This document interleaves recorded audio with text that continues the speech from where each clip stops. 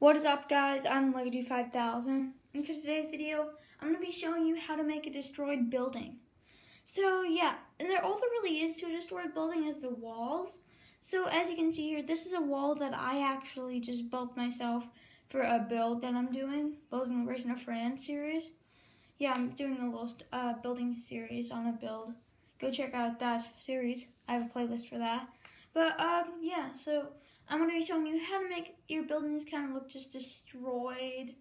And yeah, but all there really is to a building is the walls. So I'm just going to be showing you how to make the walls look destroyed. And yeah, let's get into the video. Okay guys, so to make it look destroyed, first of all, you need to have like little spaces where there's no bricks. See, look, there's like a 1x1 space where there's no brick here, 1x2 space here. 1x2 plates and stuff. So I just scatter that around. It gives like a really nice, just like destroyed and war-torn effect or any of that.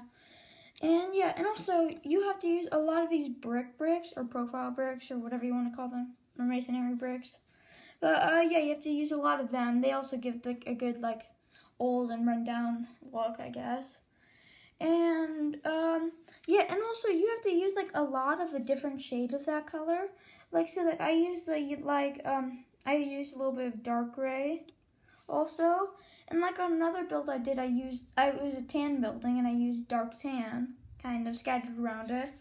So you have to do that a lot. And yeah, and you just have to work really hard on it. It does take a while sometimes. It does take a lot of pieces. But yeah, you just have to work really hard on it. And also, you should use a lot of these 1x1 knobs. And yeah, you should just use a lot of those. They also give like a good effect like that. It's like a bullet hole or something. So, yeah guys. I'm sorry, that was a really short video though. But I just hope you enjoyed. Remember to like and subscribe. And see you guys next time. Bye.